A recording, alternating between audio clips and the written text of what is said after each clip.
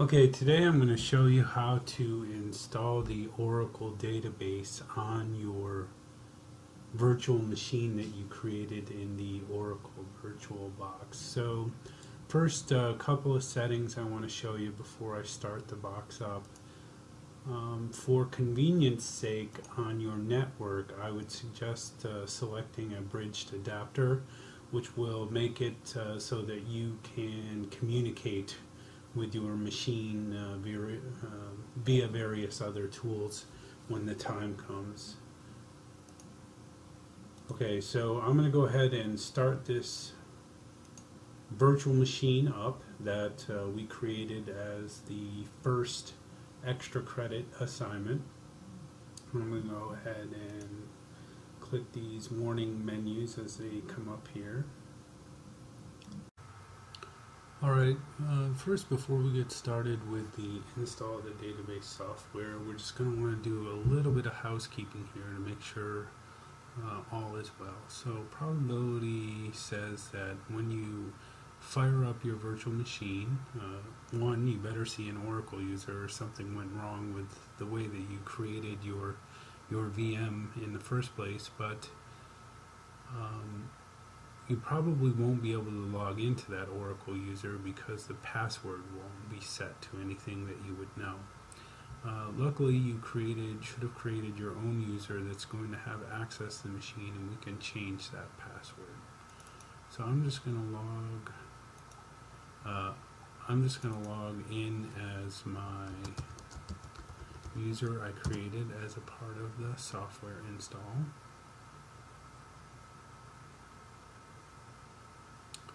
And then when I get to this desktop view, I'm just going to right click and select this open in terminal.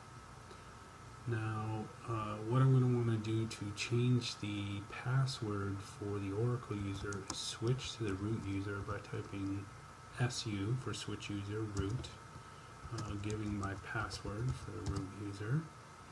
And then to change a password, we just type in pass WD and then the username. And if I hit enter, I've already changed my username. It'll then give me, ask me what I want the new password to be, and I can set it to whatever I want to. So be sure to do this step because you're going to need to do your install as the Oracle user.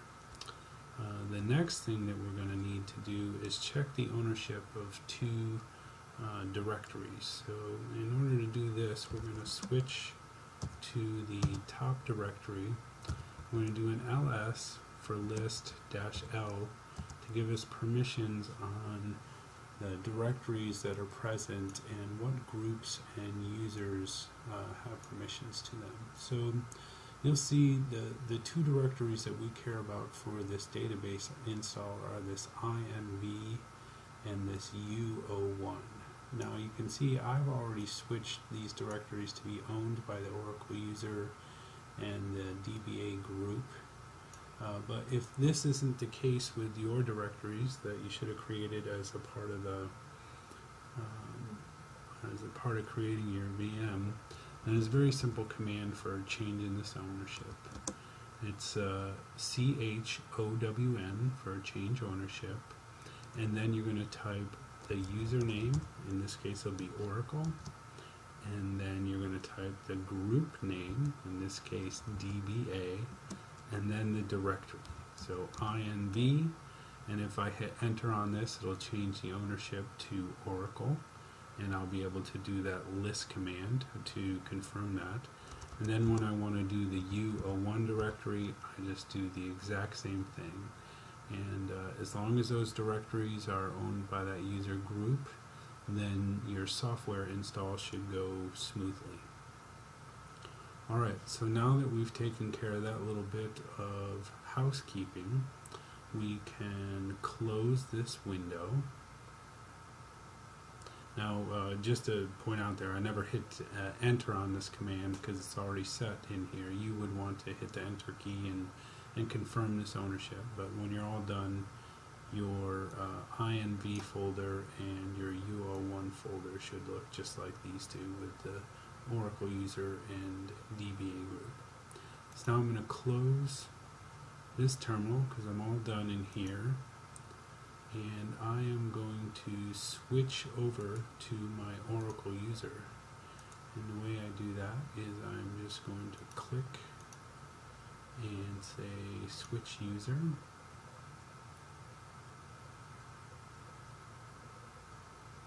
And in just a second it should pop me out of this screen.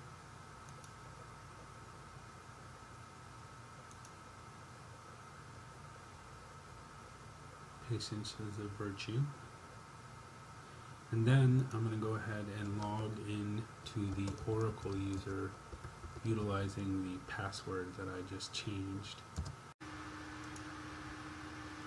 Okay, one other bit of housekeeping you're going to want to do here, or your install is surely going to fail, is you're going to want to check and see what your host name of your machine is. So when you created your virtual machine, if you left it as localhost, then you're probably not going to have any problems. But if you happen to give it a name like I did, you're going to need to change your host file so that the Oracle database install doesn't fail. So this is actually a pretty simple operation. We're going to want to switch to the ATC directory, just using cd/etc. We're going to switch users to root so that we can actually edit our host file. And then we're going to actually see what a host name of our machine is by typing the host name command. So you can see I've given my virtual machine a name during its creation, and I need to actually insert this into a file that's called hosts. And the way I do that is going to take vi hosts, and that's going to call up an editor for this host file. And you'll see that this computer right now is using this file to do an operation what's called loopback. So that 127.0.0.0.1 represents the local machine, so that whenever something refers to localhost right now, it will route that traffic right back to the machine. So it's just a way of a machine being able to resolve the domain or the host name of localhost. So we're going to need a way for our machine to resolve its own name, and especially when we are dealing with the Oracle database software, because at some point or another during the install process it picks up that host name, and then if it doesn't have a way to resolve that address, then it won't be able to complete its install correctly. So the way that we edit this file is we just hit I and this insert will come up. I'm going to go ahead and paste that ISQA .imaNerd.com host name that I have for this machine, and then to save this file I'm just going to hit the escape key, a colon there, and WQ for write and quit.